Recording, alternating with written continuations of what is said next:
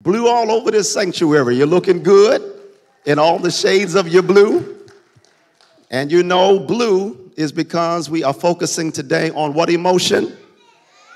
Sadness. Y'all got it right. Sadness. That's right. We're looking at sadness today. And toward that end, I want to ask if you would turn with me in your Bibles to 1 Kings chapter 19, starting at verse 1. I read from the New Revised Standard Version of the text. Follow along whatever version you have. 1 Kings 19,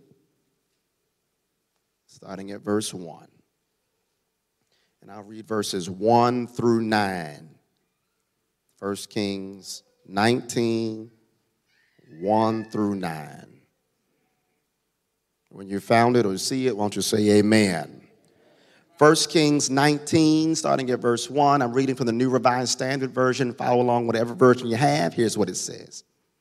Ahab told Jezebel all that Elijah had done and how he had killed all the prophets with the sword. Then Jezebel sent a messenger to Elijah saying, "So may the gods do to me and more also, if I do not make your life like the life of one of them by this time tomorrow."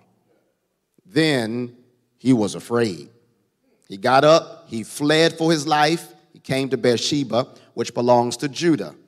He left his servant there. But he himself went a day's journey into the wilderness and came and sat down under a solitary broom tree. He asked that he might die. "It is enough now, O Lord. Take away my life, for I am no better than my ancestors." Then he lay down under the broom tree and fell asleep. Suddenly an angel touched him and said to him, "Get up and eat." He looked, and there at his head was a cake baked on hot stones and a jar of water. He ate and drank and lay down again. Verse 7 says, the angel of the Lord came a second time, touched him, and said, "Get up and eat, or the journey will be too much for you." He got up and ate and drank. Then he went in the strength of that food 40 days and 40 nights to Horeb, the mount of God. At that place, he came to a cave and spent the night there. Then the word of the Lord came to him, saying, "What are you doing here, Elijah?" That is the word of the Lord. It's already blessed. You may be seated in this place. Family, for the few moments of the mind today, allow me to preach as you pray in the Lord in power from the theme, strength through your sadness. Strength through your sadness. Sisters, brothers, cousins, and kin, at the beginning of this month, we began a series inspired by the movie Inside Out 2. The animated film, which takes us inside the mind of a girl named Riley in order to show us how her emotions influence her daily decisions, her reactions, and her interactions with others. Each week now, we focused on a different emotion that showed up in character form in the mind of the main character, Riley. We began by focusing on the emotion of joy. Deacon Stokeland, we were reminded that we have a right to joy. Joy is part of our inheritance. God wants us to experience joy.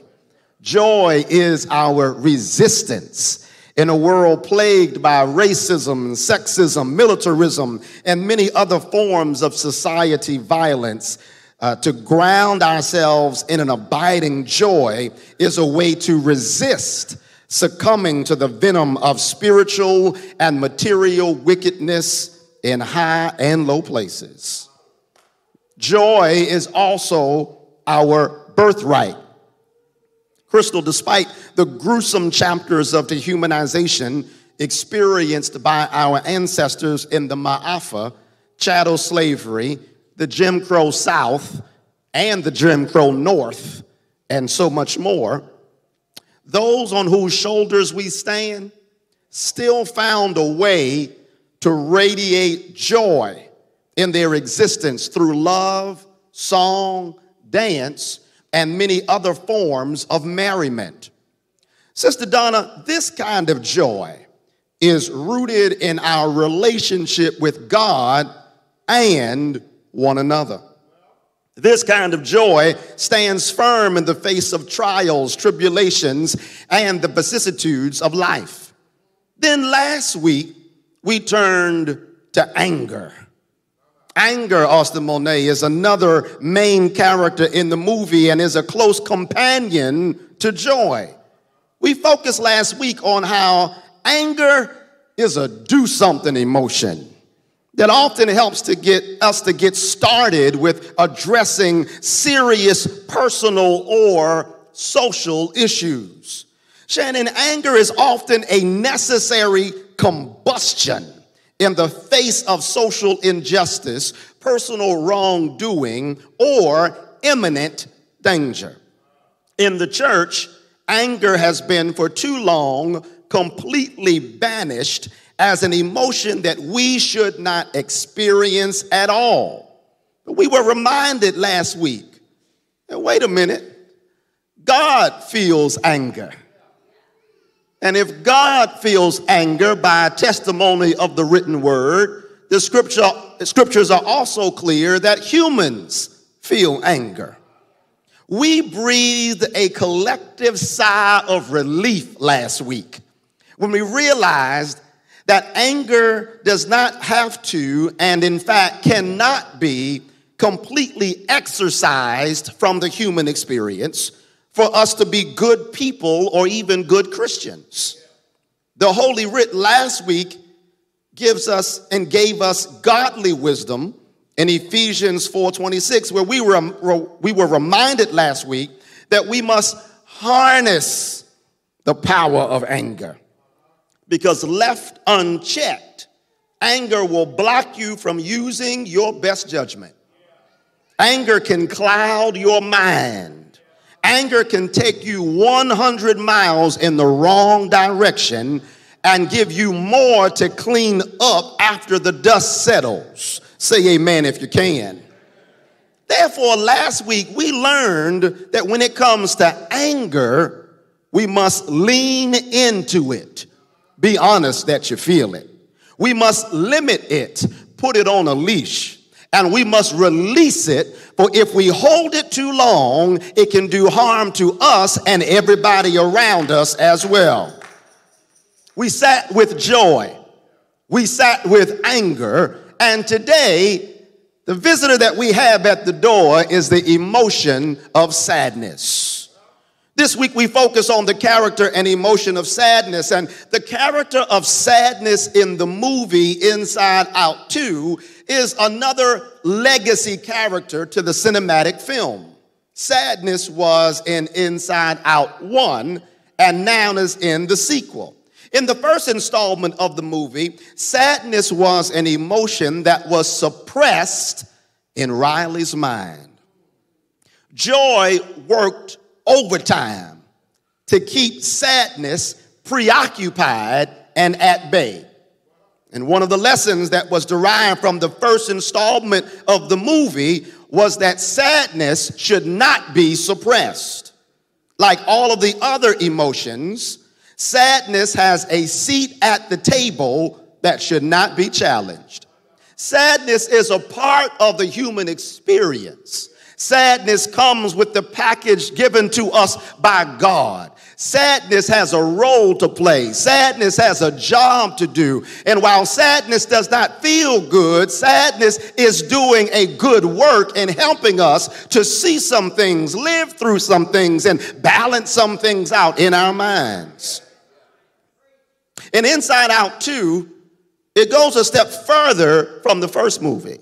In the first movie, sadness was suppressed, but by the end of it, we learned that sadness has a job to do. But in the sequel that just came out, it goes a step further in not only validating the importance of sadness, but in this latest movie, sadness has a starring role in being a part of the solution to the main character's troubles. While the main character of the movie, whose name is Riley, while Riley was dealing with the burden of anxiety, it was sadness that had the know-how and that was strategically placed to help stop the mental assault on the main character. Sadness was in the right place at the right time with the right know-how to stop the challenges that were going on in Riley's mind. Said more simply, in the movie, sadness helped to solve the problem. I'm going to say that again. In the movie, sadness helped to solve the problem. This sent me on a trip, Minister Antoine, because it really did swim against the grain of what we are taught about sadness. Sadness is something to quickly get over. Sadness is something to very rapidly put behind you. Sadness is something you don't share with other people because you don't want them to feel uncomfortable. Sadness is something that if you go through it, do it quickly and get it over with because we have better things to do. But in this movie, sadness is not pushed to the side. Sadness is lifted up as being a part of the solution to the problem. And so you know what that did for me? I started looking through the scriptures because I wanted to see sadness in the word and see how sadness has been used of God or sadness has helped to get people through a tough situation. Family and Brother Deacons, you might find it interesting that as I engaged in my study, you might find it interesting to know that I found it very difficult to find many instances of the word sad in Scripture. According to BlueLetterBible.com, the word sad only occurs 11 times in 10 verses in the King James Version of the Bible. To find sadness in the Bible, in most instances, you have to look beyond the semantics and find its symptoms. You'll have to know what sadness looks like, because in many instances, sadness will show itself before it announces itself. What I'm saying here is that in the scriptures, you will be hard-pressed to find anybody who stands up in the story and says, I'm sad. Now, there were some sad scenarios in Scripture. There are some heartbreaking situations in the Bible. There are some destructive moments in the various passages and parables that we read about, but you will be hard-pressed to find anybody who in the middle of what they're going through will stand up, raise their hand, and say, I'm sad. Don't announce it, because oftentimes with sadness, it will show itself before it announces itself. So you got to know what sadness look like to know when it's in the room. You got to know what sadness looks like in order to help those that you love and those in your home or those in your family, because when we're feeling sad, it can be difficult to open our mouths and say, I'm sad. And if all of us push the rewind button of our own human experience, you can point to moments when you were downright sad. And in those same moments, you had difficulty expressing to other people the depth of the weight you felt in your emotional being. Because sadness don't grab the mic. Sadness just gets on stage. Sadness starts showing up like you lost interest in things you used to care about.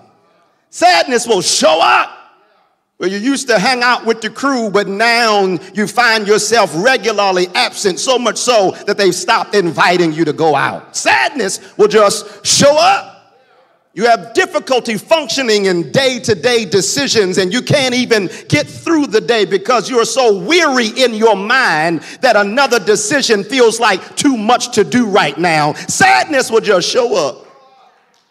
And I don't care who you are.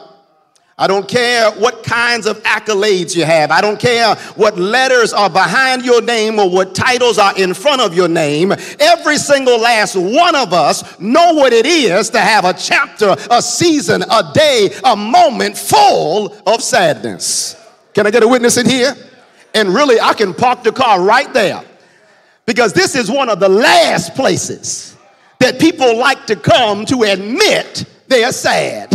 This is one of the last places where we are given license to embrace the fullness of our human experience as it deals with the emotion of sadness. From the minute we come in this kind of place, we come in and we hear the encouragement to clap your hands, stand up, jump, flip, roll on the floor, bounce off the wall, sing the song, and hang from the chandelier because God has been good. Oh, I know I'm right about it. I know I'm right about it. And for some who don't feel all of that, you can feel like you're doing God and your church a disservice because while everybody else is bumping off the walls, you feel an anchor in your soul that is grounding you in the floor, and you couldn't put your hands together if you wanted to. Good God, have mercy. I'm in the house today. You know why I know I'm in the house? Because I know what sadness looks like. You know, I know I'm in the house because everybody in here did not come today with a song on your heart. I know what sadness looks like. Everybody in here did not come with lightness in your feet and joy bells ringing in your soul. I know what sadness looks like. You're pressing because you know it's the right thing to do. But if you could, you would have rolled over in the bed and stayed under the covers and told the world to leave you alone. I know you in the room because I know what sadness looks like. When people greet you, I know what it looks like to give a pat answer in response to their greeting. But you know you just lied right to their face. And you lied because you're not even sure if they can handle the truth of the words that's anchored to your sadness. Say amen if you can. Can I just get some honest Christians up in here today who can say every now and then when I press my way to church, I'm not pressing my way because I feel good. I'm not pressing my way because everything's going well. I'm not pressing my way because I have no problems. I'm pressing my way because I am sad and the weight of my emotions is pulling me down. Oh, where are you in the house today? People who are sad but press their way anyhow. People who cried all night last night, but you press your way anyhow. People who cried so much that your tears have run out, but you press your way anyhow. This might not be for everybody, but for anybody in here who's ever felt the weight of sadness, even on a Sunday morning, I got some good news just for you. God has you in mind today.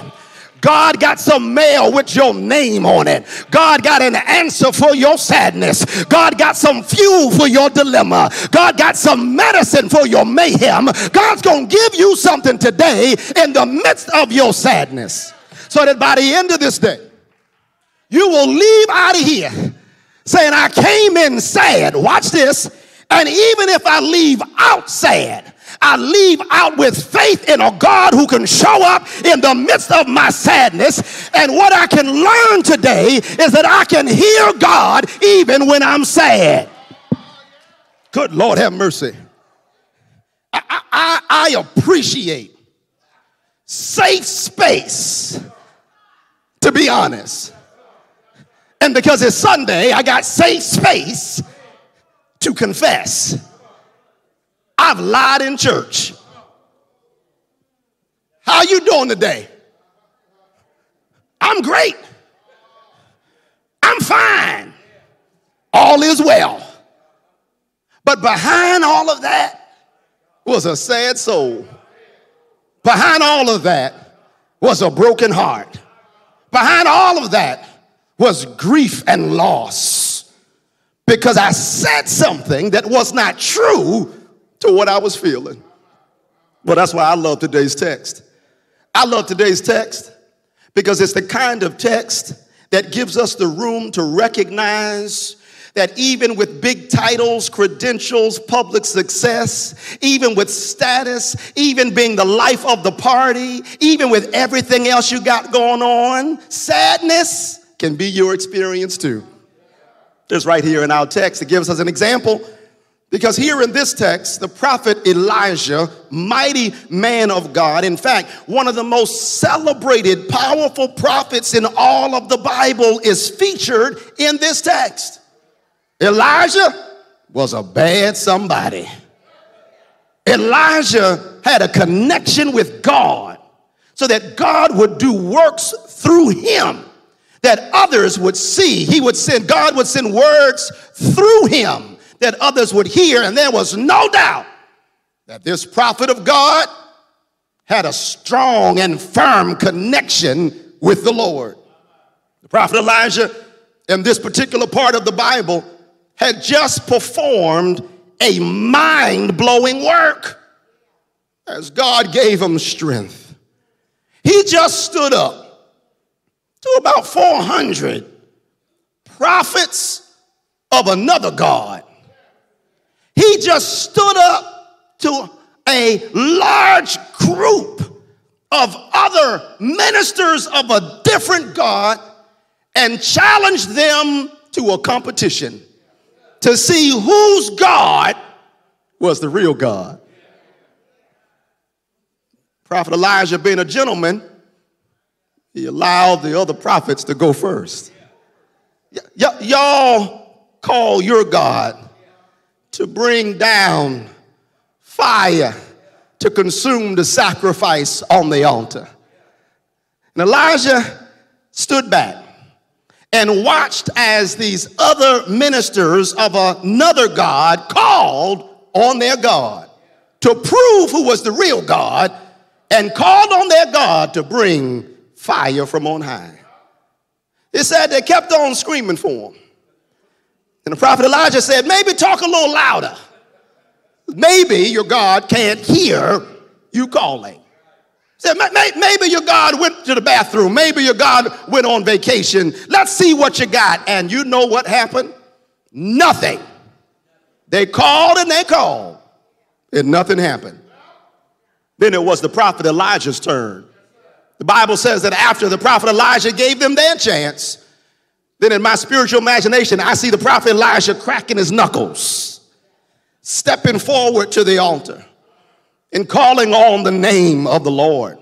The story goes that God sent down the fire that consumed the sacrifice on the altar. And it was crystal clear whose God was the real God, whose God was the big deal God, whose God was the only God that could hear the petition and cry of one person. And one person was enough to have God move from heaven and show a sign in the earth. Good God have mercy. It's not on my page, but it's in my spirit. It was just one person. Wasn't hundreds upon hundreds. It was one person who called on God, and one person's voice was enough for God to show up. Why? Because God's reputation was on the line. This wasn't about Elijah being lifted up. It was about God's name being lifted up. And God said, I will not allow this to transpire and my name be defamed. God sent down fire. The prophet Elijah was right there bearing witness, and everybody around saw and understood who the real God was in the land. Now, I got to give you that context and background because it flows into today's scripture. And I know it might throw you off because in the scene I just shared with you, the prophet Elijah was the man in charge. God moved through him to show a fantastic work that nobody could deny. But because of his faithfulness to the Lord, the Bible says that Jezebel sent out word and said, all right, Elijah, because you have killed my prophets, because you have embarrassed our administration, now I will make your life like the lives of these prophets that you have killed because of this action. One moment, Elijah is the HNIC. He is the man. In the next moment, the scriptures say he's running for his life. He had a mountaintop experience. And immediately after his mountaintop experience, he is running in the valley of the shadow of death. The Bible says in verse 3 of the text that he was afraid. He got up, he ran for his life, and he went to Beersheba, which belongs to Judah. The Bible says he left his servant there, but he himself went a day's journey in the wilderness. And he came and sat down under a solitary broom tree, also known as a juniper tree. And he asked that he might die. Wasn't this the prophet Elijah? Wasn't this the mighty man just used of God? Wasn't this the man who was just on the stage being used of the Lord to declare God's power in front of everybody? Yeah.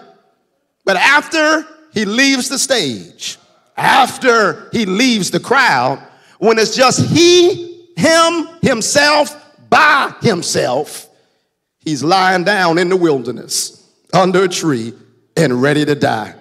Oh, my Lord, family, this is not one of those scriptures where Elijah is said to explicitly be sad. But we know now that sadness often won't announce itself. Sometimes it just shows itself. And so I ask you to read the scripture with an eye to see where sadness is. He's by himself under the tree. He's saying, I should die. He doesn't seem to have any energy or vigor or words anymore. Some biblical scholars have said that Elijah in this passage was depressed. I'm a little hesitant to apply modern day psychological assessment to an ancient biblical literature in order to assess a clinical diagnosis for a biblical character. And so I can't say if he had clinical depression or not. What I can say is, whatever it was, sadness was in the room. Sadness was right there. And the question is, how can we find strength even in our sadness? Sadness has such a spectrum and a range that it's the kind of thing that God has to give some kind of tailor-made specific response to, because your sadness may not be my sadness and my sadness may not be yours. For some, your sadness is anchored in grief of the loss of a loved one. And while others have moved on with their lives, you still feel the weight of the sadness that holds you down and pulls you back and zaps your energy. For others, it's the sadness of things changing in your body right under your nose, that while you thought you were the picture of health, a surprise diagnosis or a surprise doctor's visit has led you to a place where mentally you dealing with some heavy stuff because you in your mind thought you were the picture of health, but now you got paperwork that suggests otherwise. Your sadness may not be my sadness. Your sadness may be connected to a relationship that's fallen to pieces, and while in the beginning it was a picture perfect postcard, now you can't even understand the nightmare that you are living in. Your sadness may not be like my sadness. Your sadness may be connected to your children, and you know all you did to raise them right and sacrifice for them and give to them, and you wanted them to go a certain way and do a certain thing. No, you knew they couldn't be identical to you. In fact, you wanted them to be better than you, but as they've grown up, they've made their own decisions, gone in their own path, doing their own thing, and you recognize now that they are of age, you don't have the same kind of power to make them do anything, and it frustrates you. And you get sad.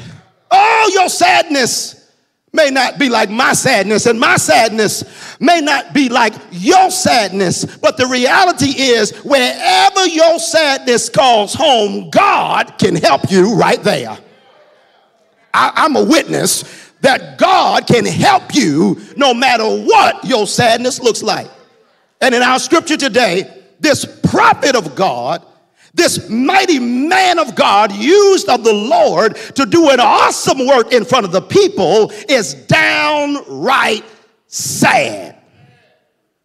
He's under a tree. He said, I'm ready to die. It's over. He says, I'm no better than my ancestors. God, just take me now. But look what happens. What happens in the story can help us get some strength through our sadness. Look what the Bible says. The Bible says that when Elijah laid down under the tree, the Bible says in verse 5, suddenly an angel touched him and said to him, get up.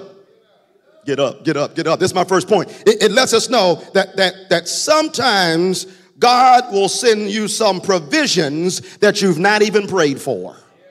I'm going to say it again. God will send provision that you've not even prayed for. Because the Bible says that when the angel told him to get up and eat, that Elijah looked, and there at his head was a cake baked on hot stones in a jar of water. That right there in the midst of his sadness, laying down in the middle of the desert under a tree and ready to die, God sends an angel with some provision for the man of God that he did not even pray for. I hope you caught that.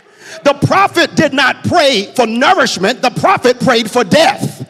But God knew which prayer to reject and knew what he needed instead. Good God, have mercy. I'm here to help somebody that sometimes God will show up with some provision that you've not even prayed for, maybe because you're not even the right mind to pray for what you actually need. But I'm so glad in this moment that God knows our hearts even when our mouth ain't acting right. And God said, I'm going to give you what you need. I will provide some provision that you've not even prayed for. I dare somebody under the sound of my voice to think back to a time when God blessed you with some nourishment. God blessed you with some support. God blessed you with some resources. God blessed you with a hug. God blessed you with some love and some support that you did not even pray for. Has anybody in here ever experienced God giving you provision that you've not even prayed for? Hallelujah. And I'm so glad, because in the midst of our sadness, sometimes our words don't come out right. You can be so sad you can't think straight. And God says, even in the midst of your sadness, I got you. I got you when you don't got you. I got you when everybody else is not around. I'm still there. And I'm going to give you what you need, even the stuff you don't even pray for. So if you're one of these people that when the weight of the world is on your shoulders, your prayers don't come out right. You get all tongue-tied. Your mind is not focused. You are confused. You are trying to make it through a fog in your brain. Rest assured that you are still in the hands of God.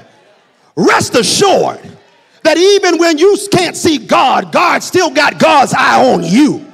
Rest assured that God will send angels to get by your side and get in your kitchen and put a meal together and put a cool drink by your head. God will take care of you. God gave Elijah, in the midst of his sadness, gave him provision without prayer. Didn't pray for it, just gave it to him. Now I need to help somebody who are caregivers to people who may be feeling sadness. Because I love what the scripture says. Dean Good, I'm blown away by the fact that God sends the angel while Elijah is sleeping. The angel is cooking in some kitchen somewhere, brings a birthday cake and a cool drink. And then look, the angel touches Elijah, wakes him up, and says, get up and eat. And I tried looking at this in different versions because I felt it was a little direct and assertive to just say, get up and eat. That the angel did not ask, are you hungry? The angel did not inquire about Elijah's appetite. The angel just said, get up and eat. And without Elijah having to ask for anything, the angel just showed up with something that would help. And can I talk to people who have people in your life that you love and care about who might be weighed down by sadness? Can I help you? Sometimes asking them what they need is the wrong approach. Good Lord have mercy. I know I'm on somebody's street. One of the things you will want to avoid when dealing with a sad person is asking them to think about what they need. Because in the moment of your sadness, you're just trying to survive the situation. You can't even put your brain around what you need. You need somebody who loves you enough, who cares about you enough, who watches you enough, who's attentive to you, who knows how you move, who knows what you feel, who can step up and say, get up. It's time to eat. And in those moments, you can feel so supported because somebody, without even asking you, has brought you exactly what you needed. And so after the funeral, we're not going to ask, what do you need? After their lives have been turned upside down, we're not going to say, call me if you need anything. We're going to be like the angel. And it might come off a little straight, but it's because I love you and I care about you. Get up. It's time to eat. To show up, to extend support, to be there so much so that without you even saying it, I'm going to be there with something to help you. God sends the angel, and thereby God provides provision without prayer. In the midst of Elijah's sadness, there's provision without prayer, but also there is persistence without apology. In verse 7, after Elijah gets up and eats the meal, the Bible says Elijah lays back down. He goes back to sleep. And look what the angel of the Lord does. The angel of the Lord, Bible says, came a second time, touched him and said, get up and eat, or the journey will be too much for you. So he got up and ate and drank again. The scripture shows that there was persistence from this angel without apology. In other words, I'm going to stay right here with you in the midst of what you're feeling in your sadness. I'm not going to leave you. I'm going to be there for you. I'm not going to turn my back on you. I'm going to stay here with you. And in fact, even if I can't fix what's at the root of what you're feeling, you at least will know you are not here by yourself. And family, every now and then, we just want some kind of encouragement that we are not here by ourselves. We are sensible enough, even in our sadness, to know that there is not a person who can fix what you're going through. You've lived long enough to realize that chapters come in this life where mama can't help you and daddy can't fix it and brother and sister can't solve it. So you're clear enough to know that they can't fix it, but you appreciate the fact that when people stay there with you in the midst of what you're going through, at least you can rest in the fact that you are not by yourself. Is there anybody else here who knows that there's a good feeling when you got people around you who just gonna stay there with you in the middle of your trouble, who gonna stay there with you in the midst of your tears, who's gonna stay there with you, not trying to solve everything all the time, not trying to give you an antidote for your problems, not trying to give you medicine for everything you going through? No, I'm just gonna stay here with you. Good God have mercy. And sometimes you just need people to stay there even if they don't know what to say. Good God have mercy. Just stay here with me. Even if you don't know what to say, I just want to know that I'm not all by myself.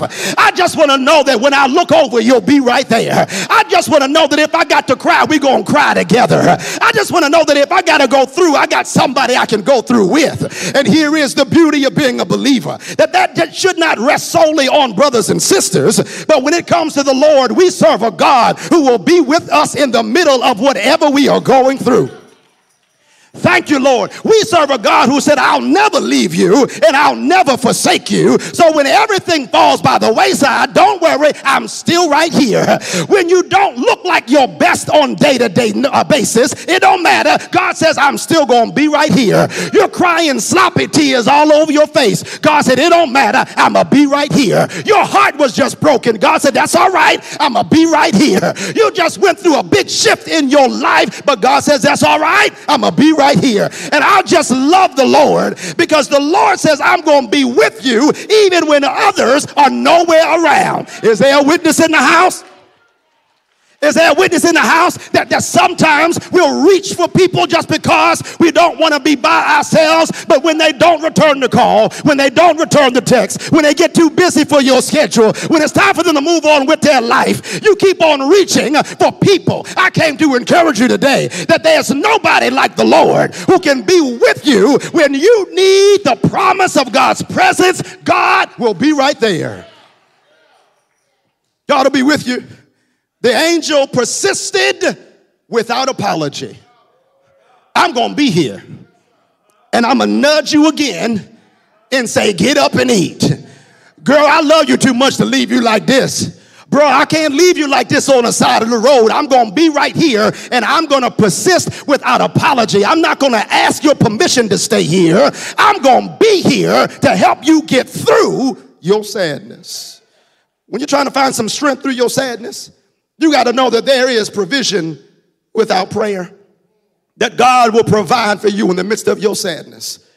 You got to know that when you're trying to find strength through your sadness, you got to know that God will send some persistence without apology. That when others get tired, when others get too busy, when others need to move on, God said, I ain't going nowhere. I poured too much in you. I know you too well. I created you. I formed you. I fashioned you. I knew you before you was born. And you need to know that no matter what you're going through, I ain't going to leave you here right now. If everybody else leave, I will be the one that stays with you until the end of time. Persistence without apology.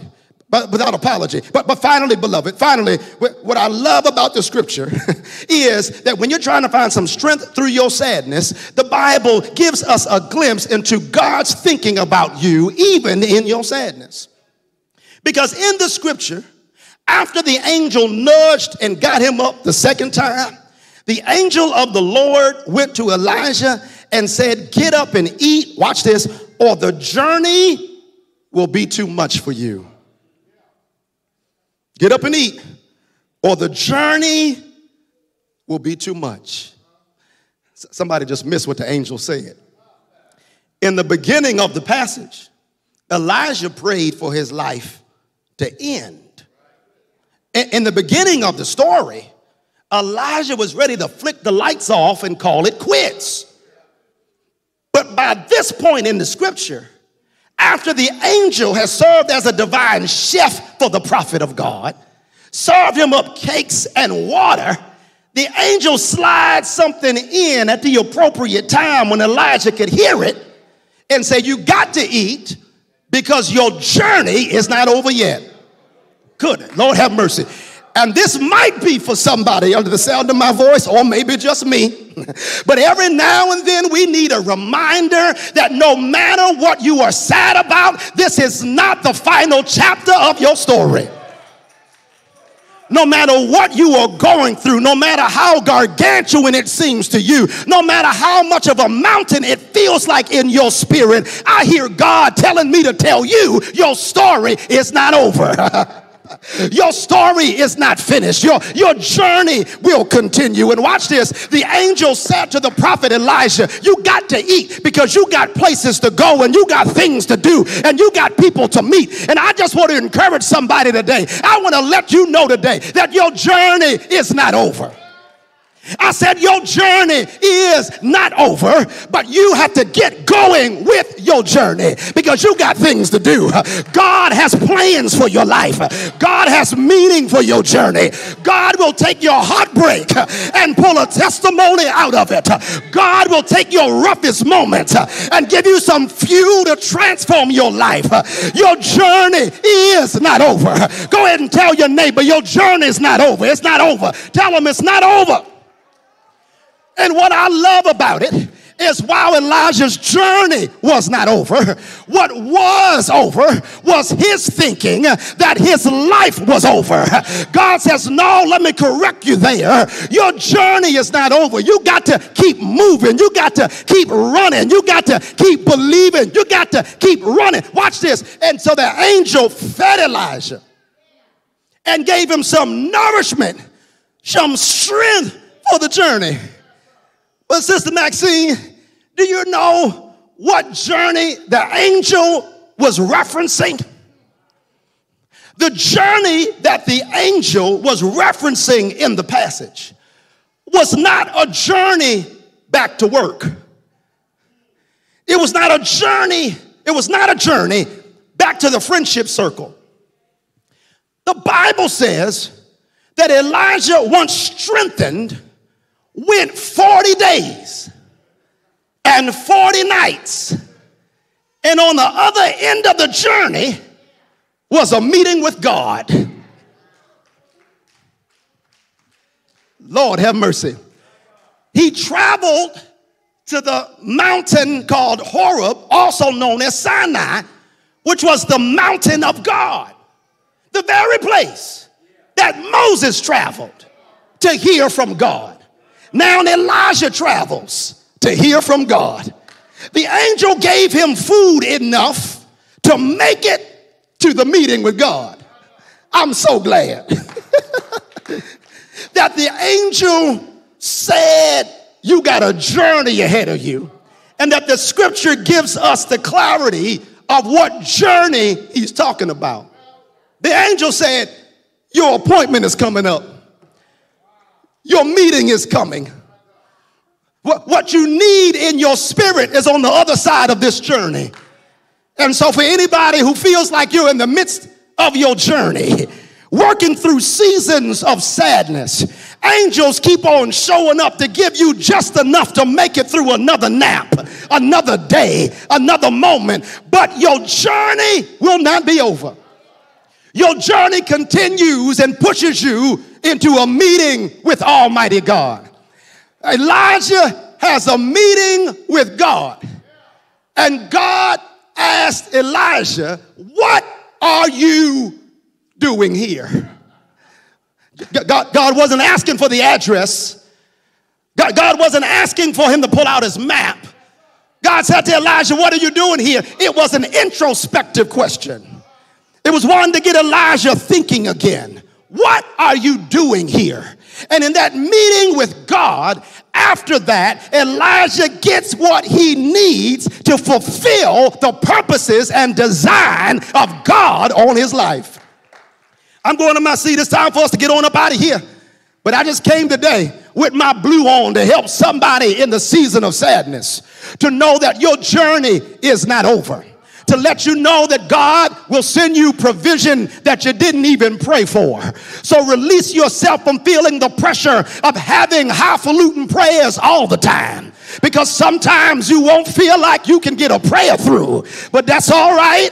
God will answer your prayers that you don't even pray for and give you some provision in the midst of your situation. And I'm so glad that not only will God give you provision that you didn't pray for, as I go to my seat, I'll tell you right now that God will also persist without apology. God ain't going nowhere. You can be grumpy all you want to. God says we're going to be grumpy together then. You can be mad all you want to. God said I will sit with you in your anger. God said I ain't going nowhere. I brought you too far. I brought you a long way. I brought you through hills and mountains. I brought you through valleys and clefts. I ain't going nowhere. I brought you through sickness and death. I ain't going nowhere. I was there when you didn't have a dime to your name. So I ain't going nowhere. I'm going to stay right here with you. You may roll over in your bed, but I'm going to stay here with you. I'm going to persist for you. I'm going to labor with you. I'm going to hold on to you and not ask for your permission because you are mine. mine and I'm going to take care of you. But finally, there is a pronouncement that gets Elijah back on his feet. And that pronouncement is, your journey is not over. You got to keep on going. You got to keep on pushing. I'm going to walk with you. I'm going to talk with you. I'm going to tell you that I am your child. I am so thankful today that God will go with you the whole way. Not just on joyful days, not just on good days. God says, I'm going to go with you the whole way. So if you are sad today, I'm just here to encourage you to praise God in your sadness. Whisper a thank you with your sadness, because your sadness is not too much for God. God says, I got a journey for you. Why? Because we got a meeting on the other side. There's a meeting that I'm waiting for.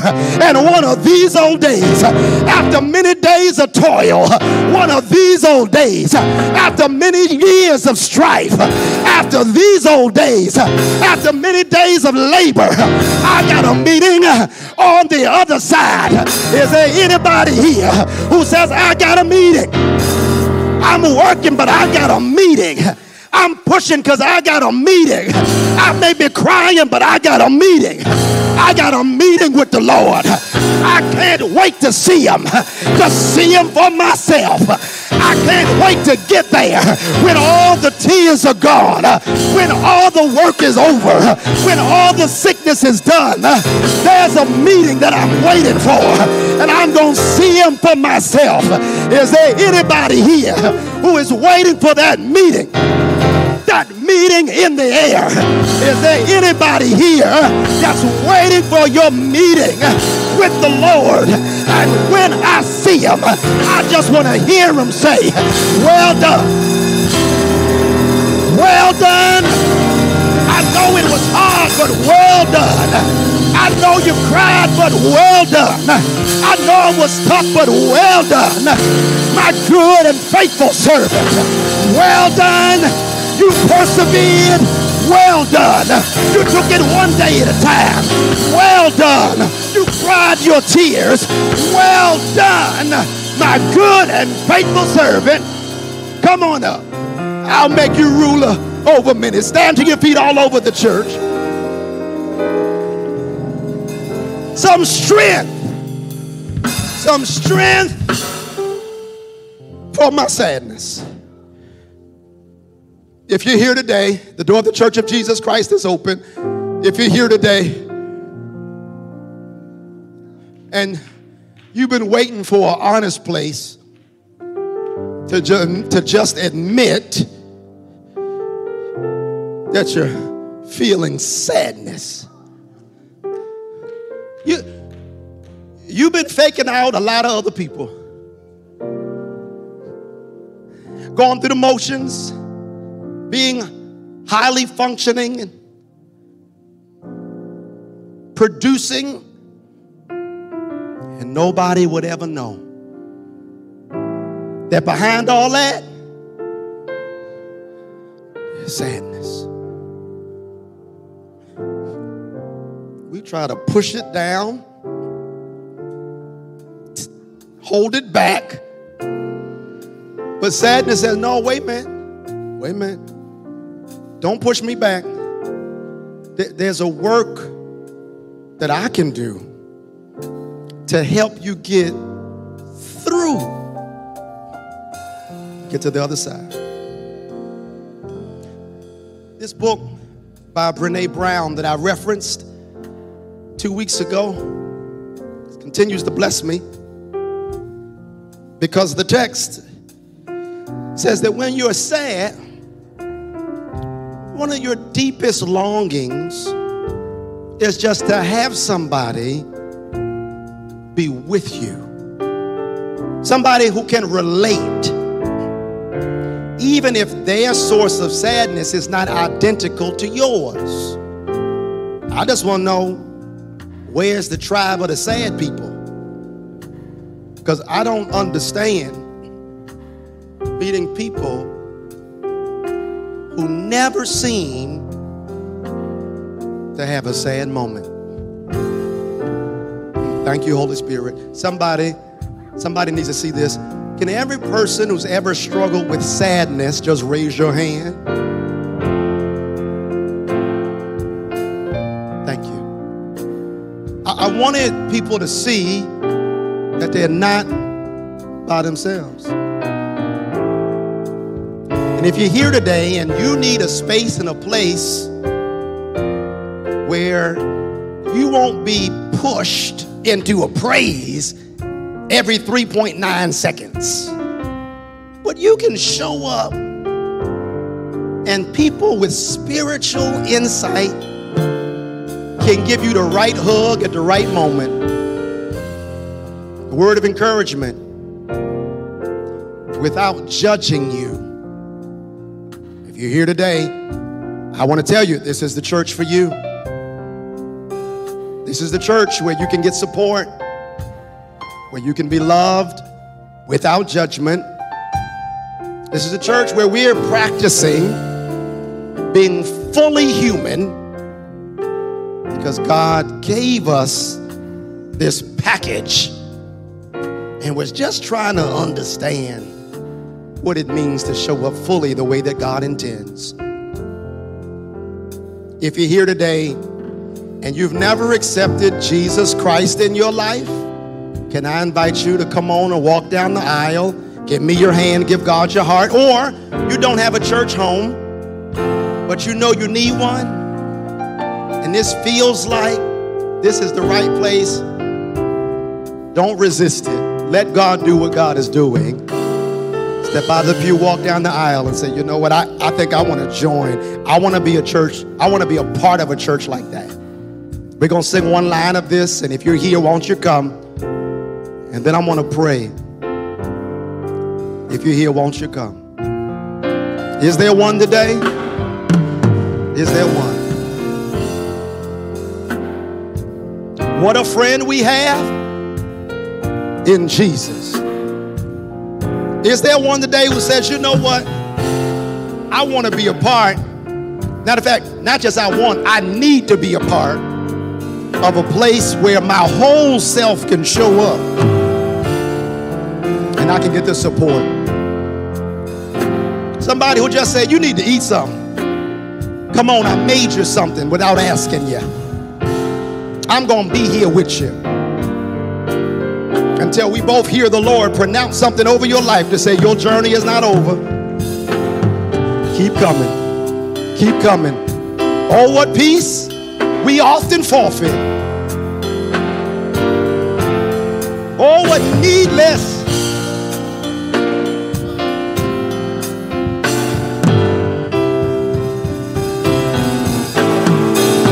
Yes, Lord.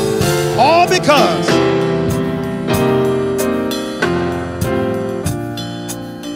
we do not carry everything.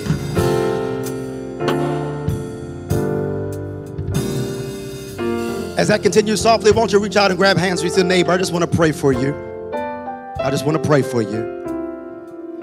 Because for many of us, we have perfected looking publicly unaffected by the emotion of sadness. We have perfected it. You know why? Because it doesn't always feel safe enough for us to be honest about what we feel. Or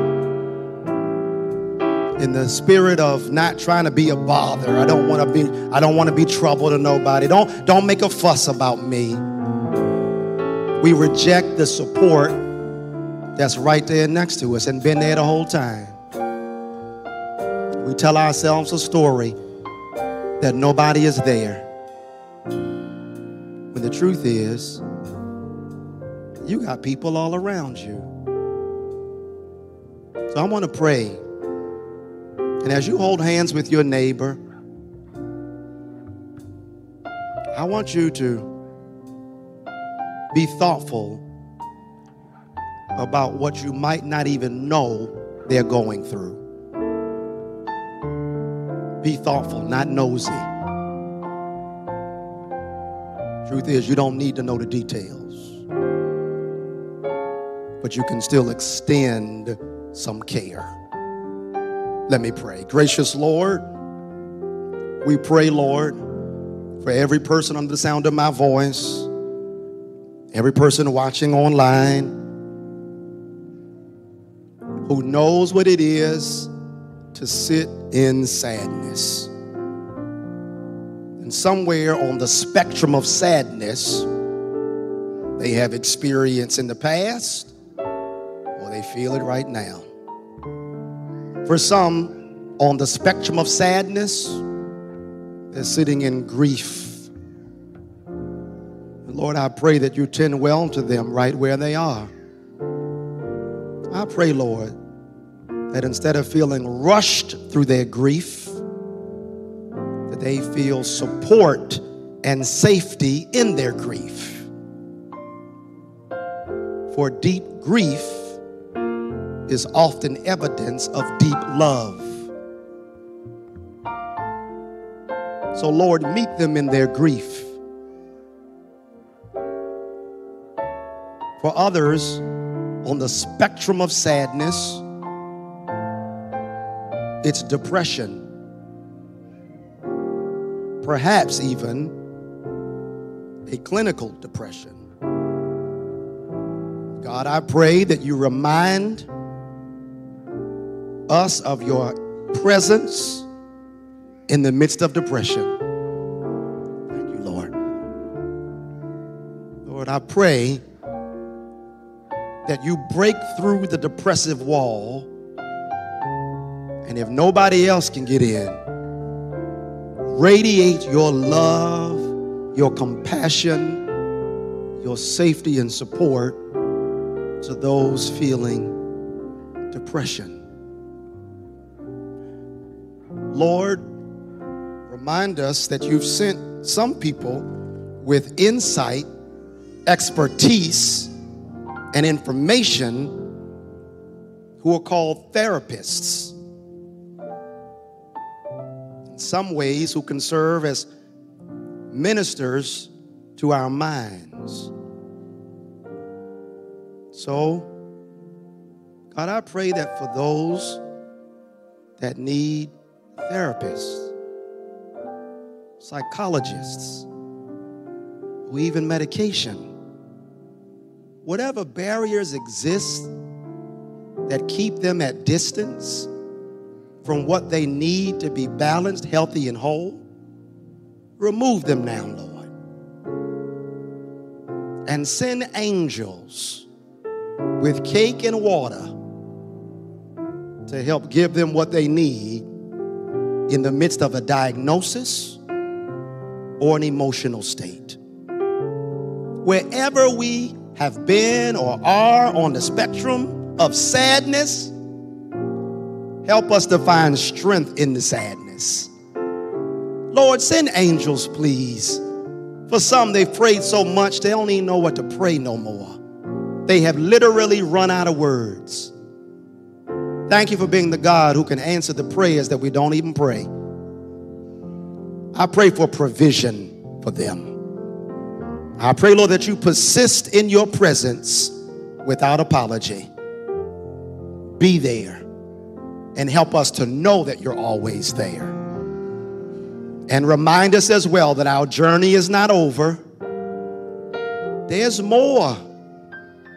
Sadness sometimes, Lord, makes us feel like this is the end, when sometimes it's just the beginning. Another beginning. A new chapter. Help us to believe that in you. Precious Jesus, intercede on our behalf. Mighty intercessor. Holy Spirit, take our groanings, our moanings, our utterings, translate them, God, that we get what we need in the midst of our sadness. Finally, Lord, we won't be stingy. We're holding the hands of a brother or a sister. And I don't know, but they just might need you to show up in the midst of their sadness. So right now, in the strong name of Jesus, We pray, Lord, that you would cover them with your protection and your peace. Squeeze that hand. Lord, I pray that you give them the power that they need to take it just one day at a time. Come on, give that hand a slight squeeze. God, I pray right now to press in some peace in their lives. I'm pressing in joy in their lives.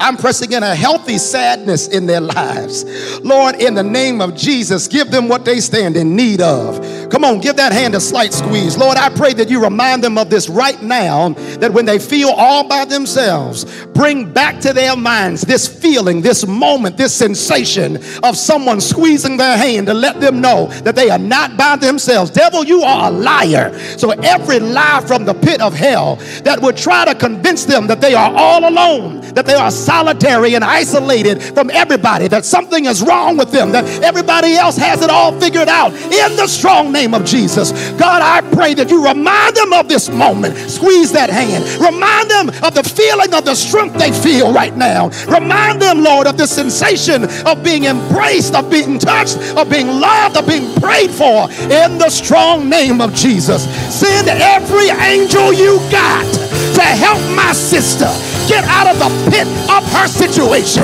Send every angel you have, Lord, to help my brother make it through the silent, dark moments of the night of his life, and let him know that he can make it through.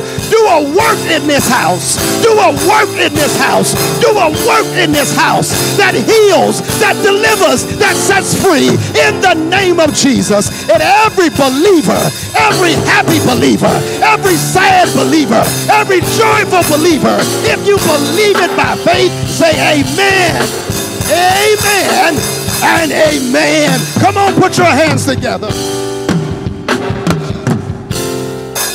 Hallelujah, Lord. Come on, hug your brother, hug your sister. Hallelujah. I said hallelujah, Lord.